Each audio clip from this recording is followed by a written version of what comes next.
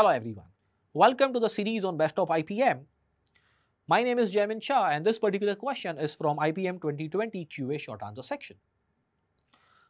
Out of 13 objects, 4 are indistinguishable, which means they are identical, and the rest are distinct. The number of ways we can choose 4 objects out of 13 objects is. Pause the video, try the question and then come for the solution. Hello everyone.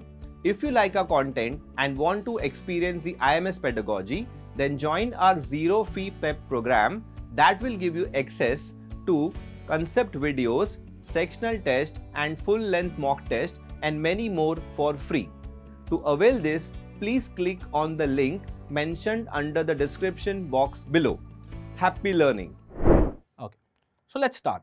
So basically, out of 13, I need to select 4. Okay.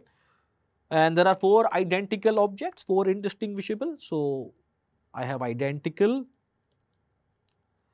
and I have distinct. Okay.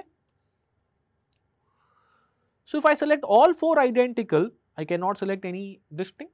If I select 3 from here, I will select 1 from here, I will select 2 from here, I will select 2 from here, 1 and 3, and I have 0 and 4.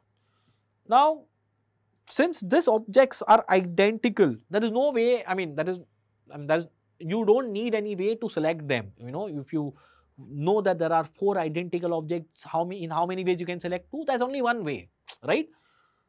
But for distinct, okay, so if I see here, out of 9, I have to select 0.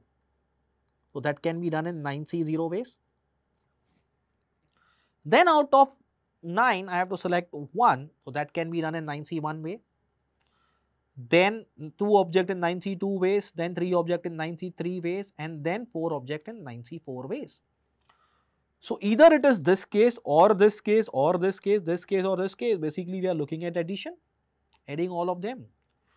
Now, one way is you calculate manually the value for each one of them or use the smart cut. Can I say that 9C4 is equal to 9C5?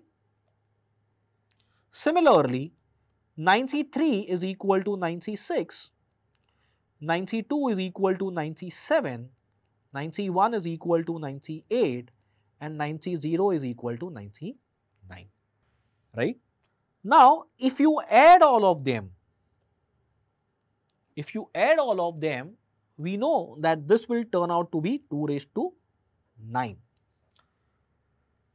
But the first half is the required answer and that is equal to the second half. So both of them are equal. So the required answer here will be nothing but as 2 raised to 8. And that is nothing but as 256, and that's the correct answer. So now here is a replica question. Try this question on your own. Comment your answer in the comment section and then we will get back to you with the correct answer within 24 hours.